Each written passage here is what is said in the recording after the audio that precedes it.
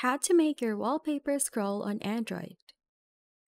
Personalizing your Android device's home screen is a creative way to make your smartphone or tablet truly your own.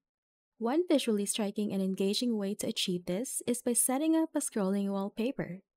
Unlike static wallpapers, scrolling wallpapers move as you navigate through your home screen, adding a dynamic and captivating element to your device.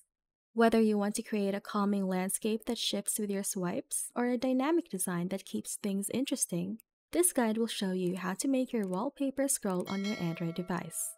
Some Android devices come with it natively, while others, such as Samsung phones, don't. If you can't find the feature in your phone or if it's not available to you, installing a third-party app should do the trick. Head over to the Google Play Store and enter the search terms scrolling wallpaper. What you need is a scrolling live wallpaper, so tap on it and install it. After installing, open the app. I recommend turning off your Wi-Fi and mobile data when using it, just to keep the ads off.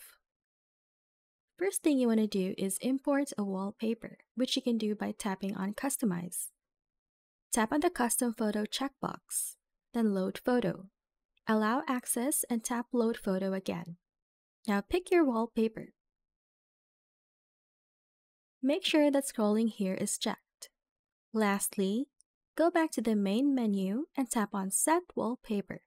You can adjust the starting point of your wallpaper here and set it as your home screen or both home screen and lock screen. You now have a scrolling wallpaper. The app has its flaws, but it's the closest thing we have to having a nice scrolling wallpaper. If this video helped, let me know by giving this video a like and subscribe to the channel.